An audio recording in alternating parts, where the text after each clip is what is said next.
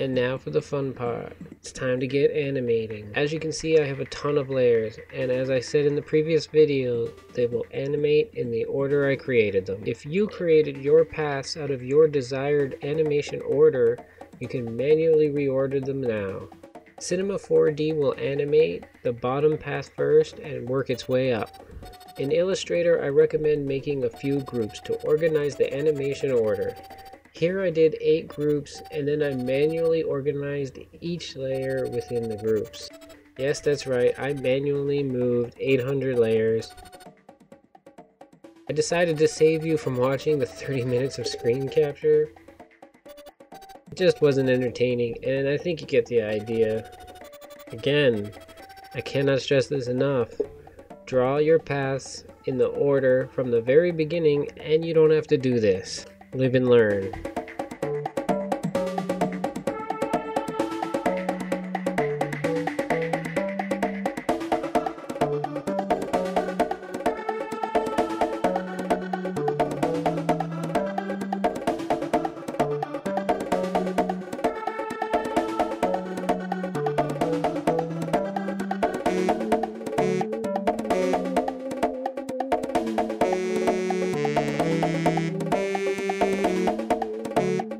Now, export your final .ai file and save it as an Illustrator 8 file. This is super important, just ignore the warnings. In Cinema 4D, click File, Merge Objects, and import your file, leaving the default import options. Open your Illustrator object in the layer window and select all paths, right-click, and click Connect plus Delete. Drag the new path out from its parent and delete the parent. My path isn't centered, so I move it there now. Now add a sweep, which will draw the square along our path. We will need to add another path shape. This will bring life to our path and make it visible in the final render. Choose what shape you like. You can always change and experiment later. It's not set in stone. I like the square sized 2 centimeters by 2 centimeters. Check mark rounding and make it 0.5 centimeters. Child the Illustrator path and the square inside the sweep by dragging them in. Add a light to check the render output, but it's not needed.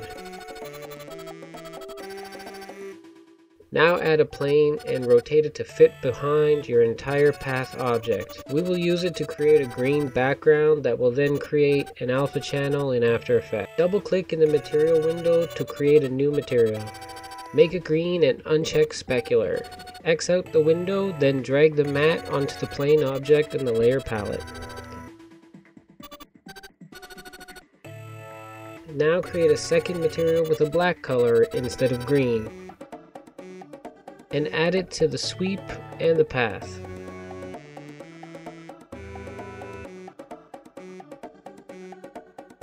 Now all you have to do is animate the end growth of the sweep to simulate the drawing effect. Move the cursor to frame 90 and control click the end growth at 100%. Then slide the timeline to frame 1. Reduce the end growth to 0 and control click it to create your final keyframe.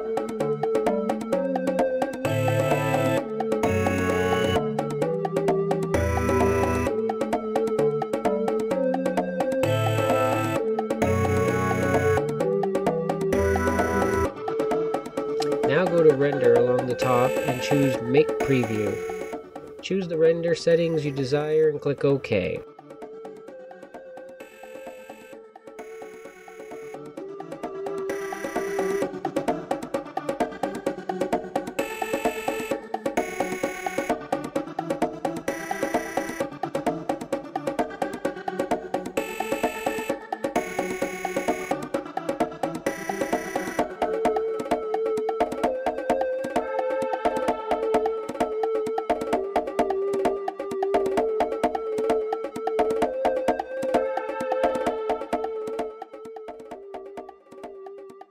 When it's done calculating and the picture viewer opens, choose the type of save you would like and further refine your settings and click OK.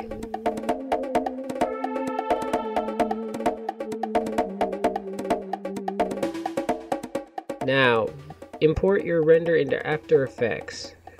Right click on it and choose Make Comp from Selection.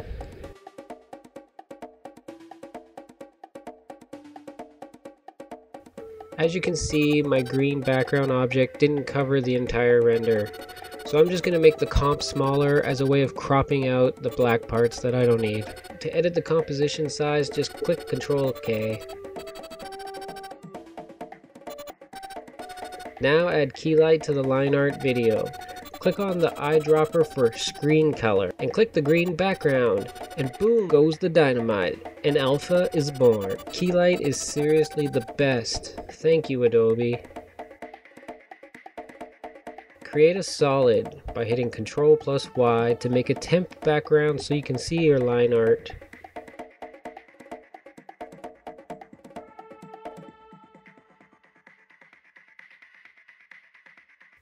Now duplicate your half face and right click and choose transform and flip horizontal.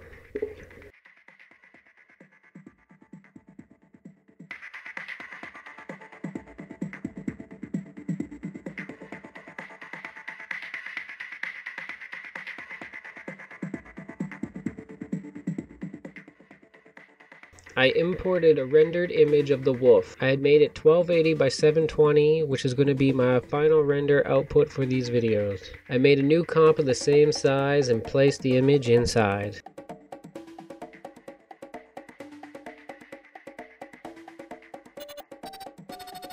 Drag our line art animation comp into our rendered image comp. Make sure it's on top and scale the line art to match the render.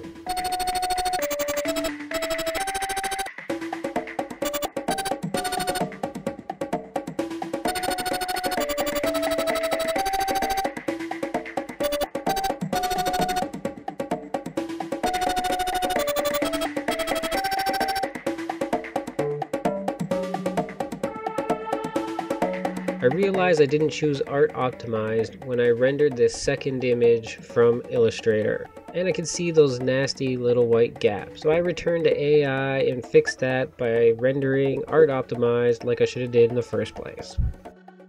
I also added a little bit of resolution, so I had to scale it down to match the line art.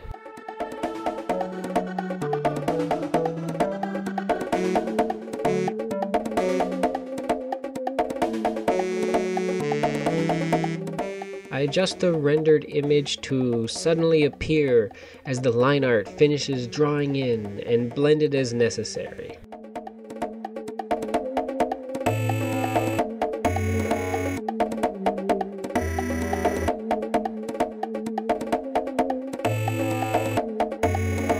In the line art comp, I duplicate each and isolate the final 2 or 3 frames. Make sure that there's no movement on those frames, and then I stretch them to make it appear as though the line art is just staying on screen. There are many ways to animate paths in many programs, so search your memory and you may just find something from the past that just may very well produce something unique. For me, I found Swishmax 4. I exported an EMF from Illustrator and imported that into Swishmax. Ungrouped everything, the same as I did in Cinema 4D. I hit select all, and then I added an effect. I chose one from the Appear into Position subfolder, and I applied it to all 800 plus shapes. I clicked play, and if I saw something that had potential, I exported it as an AVI. I went through a lot of these and most of them looked horrible, but I did find 4 that I like. After I imported them into After Effects, I gave them their own comp and mirrored them just the same as we did with the line art video from Cinema 4D.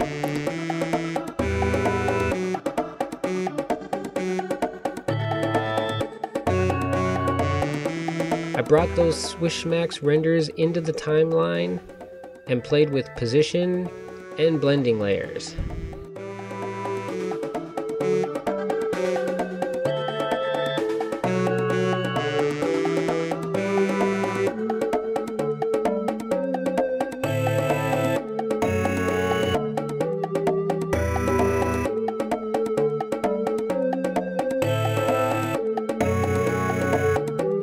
To cycle through the Photoshop-esque blending of a layer, hit Shift and plus. This is where you can let your creativity fly. Who knows where you'll go with this? Who knows what you'll put where or how you'll do? Your imagination is unlimited. That's why I believe we are all truly infinite.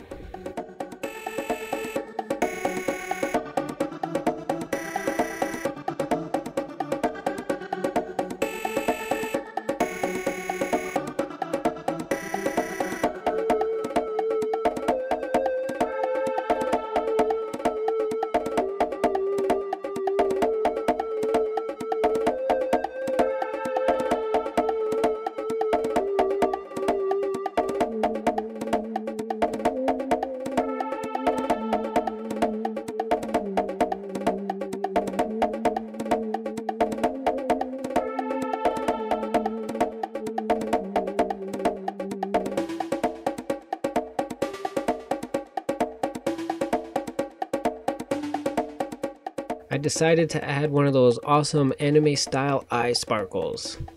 I draw the star with the pen tool and refine the points.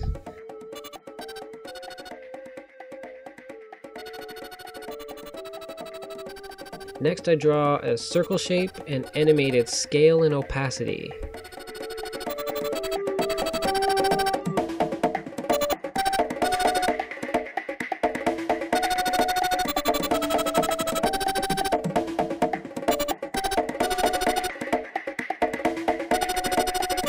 For the star layer, I animate the scale and opacity and rotation.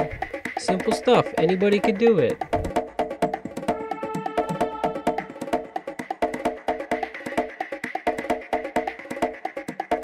And here's my final render, low poly with style. I just wanted to say again, thanks for tuning in. I can't wait to see what you create. Remember everybody, stay infinite.